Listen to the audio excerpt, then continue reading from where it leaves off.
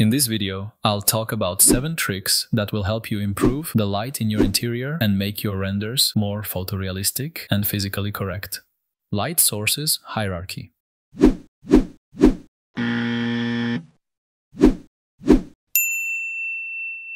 A common mistake beginners make is that they set the intensity of light sources without a clear prioritization. Here's an example of the mistake and how it shouldn't be. In this case, we have the sun, which is clearly illuminating our scene. There is no way in life that an artificial light source will be brighter than the sun. In this case, they should be less intensive than the natural light source.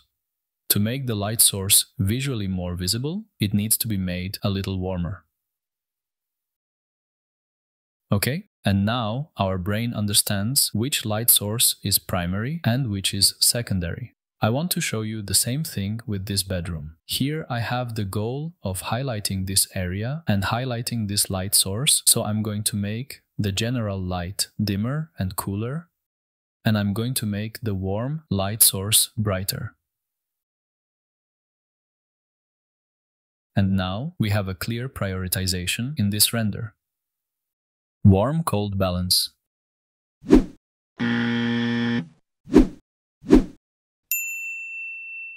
I recommend you to balance the color palette of your interior with warm light sources. You can see a good example here in the reference. The fill light in this bedroom is a cool white light, and it is balanced with a warm light lamp. You can also see what I'm talking about in this example. The pool in cold colors, which fills about half of the picture, is coolly balanced using warm light sources.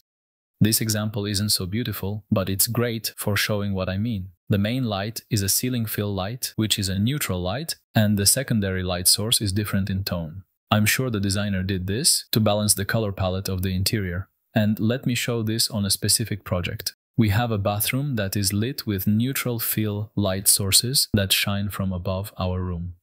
Let me run an interactive render, and now I'm going to turn on the warm LED lighting behind the mirrors. And you can see how our interior has become more alive and more interesting. And one more example. We have a bedroom like this, which is now lit with cold fill light. Here the fill light is a Corona sky. If you don't have the basic knowledge of lighting interiors in coronarender, check out my free tutorial. The link is in the description. Let's see what changes if I enable this light source. And let me tell you right away how this is implemented in coronarender. We have a model of a lamp. Inside this lamp is a small light source. Now I'm going to turn it on, but nothing has changed in the render, because we need to change the material of our lamp. I opened the material editor. In the material of the lamp, we need to check the thin shell checkbox and increase the translucency parameter. Also change the translucency color. Okay, we can already see the result now. To make this result even more interesting, I added an additional light source, which is larger than our lamp. I added the geometry of the lamp to the light source exception. I turn on this light source, and the light from the lamp became even more large scale.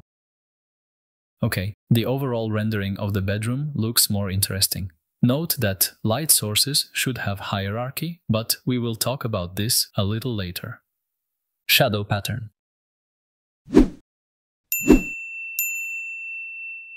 Sometimes it is a good idea to add shadow traces from some object, such as trees, on the light spot.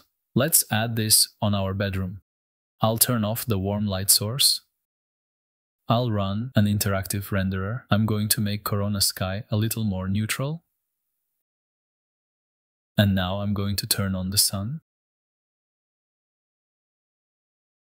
I'll change the intensity and size of the sun to make the light spot not so intense, and the shadow line will be not so sharp. I'm also going to make the sun a little bit warmer. Now between the sun and the room, I'm going to add a plane with a tree. In the opacity slot of the material applied to this plane is this map. You can download the tree opacity map in the description of this video, and now I'm going to move this plane between the sun and the window. You can see the barely visible silhouette. To make them more obvious, the size of the sun should be reduced. There is the result. Light accents. To control the attention of the viewer, you can use light accents to move the focus of the interior on any necessary object. And I will show it on the example of this kitchen living room.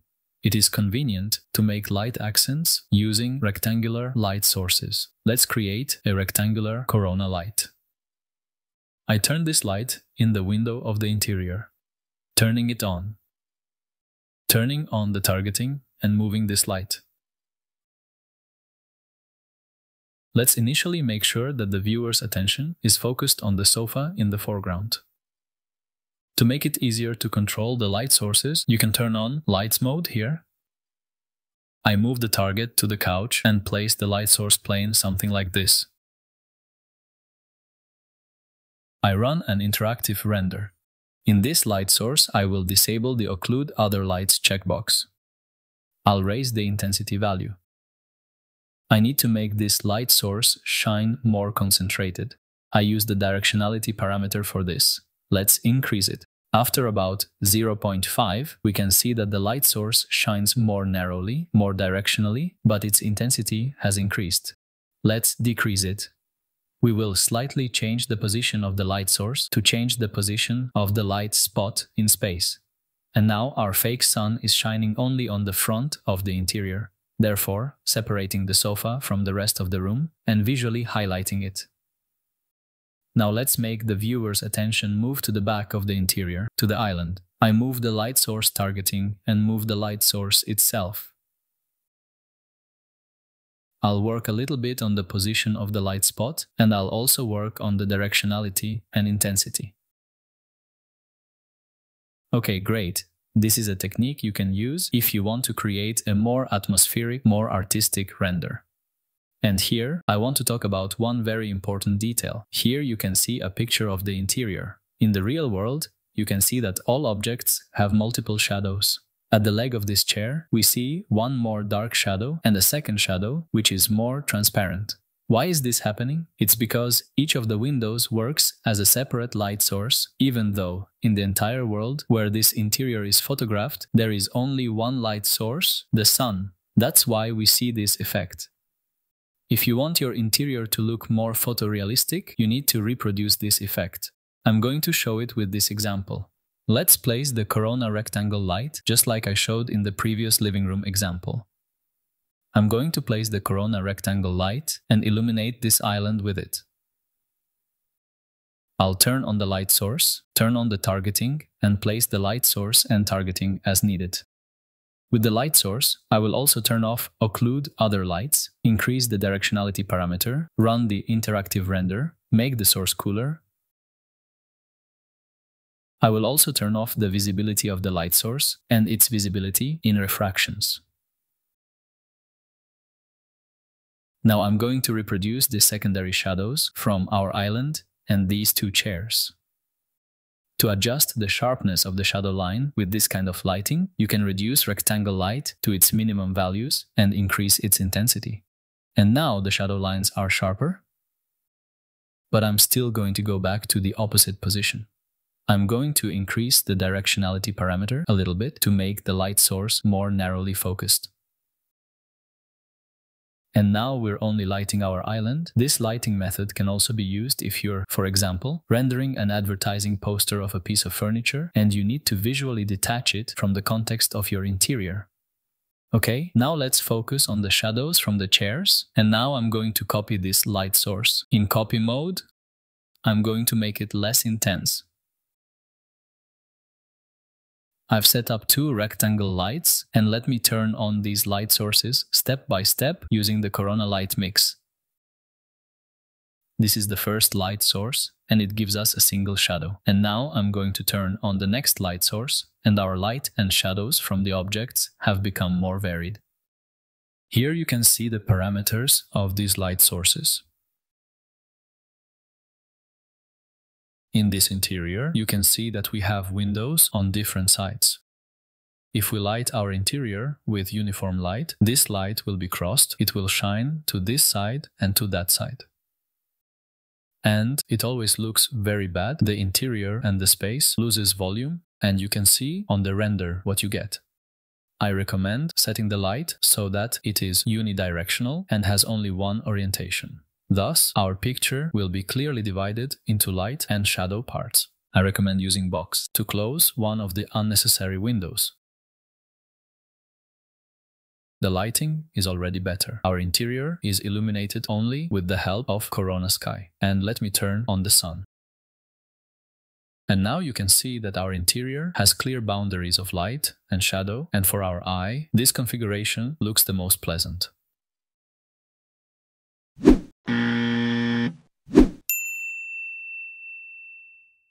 How to properly set up the spotlights. Let me isolate a group of spotlights and show you what this should look like in practice. Inside each of the spotlights is a disc light source. This serves to create the glow of the spot itself. Underneath each of the spots, there are also disc light sources, and they serve to create ambient fill lighting. The light sources within the spots are usually best set in a warmer shade, and the fill light in a cooler shade. There is also an iOS profile applied to large fill light sources. Corona has its own built-in iOS profiles. Also, there are a lot of different packs with iOS profiles on the internet. iOS profile is a special file that is loaded to the light source, and thanks to it, the light source gets a certain pattern close to what you can see in real life with spotlights. Usually, spotlights shine brighter and more concentrated light towards the bottom of the room. This is what the light source looks like without the iOS profile, and this is what it looks like with. You can choose different iOS profiles.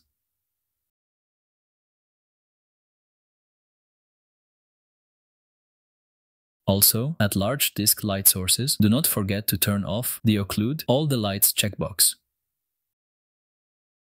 You should aim for a frame of your render to be a combination of light and shadow, as you can see in these examples.